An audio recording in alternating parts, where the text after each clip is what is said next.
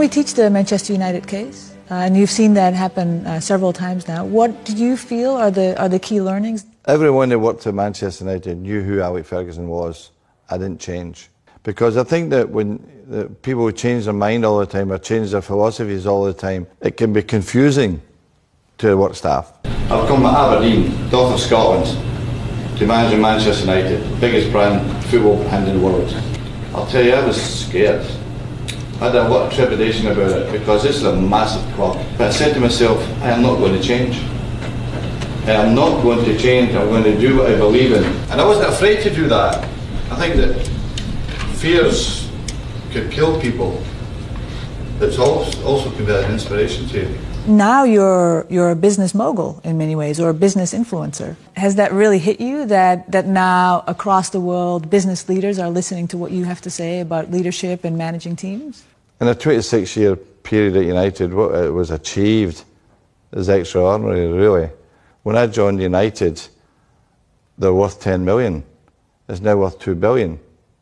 So that is an incredible progress, and it's not all down to Alex Ferguson. You know, that's down to those fantastic players I had, marvellous players. And the pleasing thing about it is not only did we produce good young footballers, we produce good human beings. What I was good at as a young coach was young people. My first job had no money, so what did I do? I coached, I scouted, I trialled young people, and I was good at it. And you've said that as a leader, as a manager, you play different roles at different times, and one approach might be suitable for one player but not for another player. So it's constantly trying to find, presumably, what is the right style for each individual. Yeah, well, you have to be versatile at that. You have to motivate human beings. You have to try and get them to be the best they possibly can be. And I think also that recognition, to recognise your work staff and praise them. Because I always feel the value is that you're building a fort around yourself. You know, that you recognise the contributions made on a regular basis by people who you depend on. Most managers who are successful stick with whatever formula brought them that success and maybe hang on to it for too long. But your willingness to evolve and to adapt to that change in the environment and in science was really quite unusual. I think the important thing is to accept change. What worked 25 years ago didn't necessarily mean it was going to work forevermore.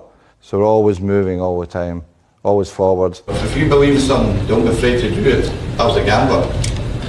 It didn't matter to me. The risk was worth it. The intention was to win the match. That's my job. To send fans home happy, to make sure that we've done everything possible to get the result.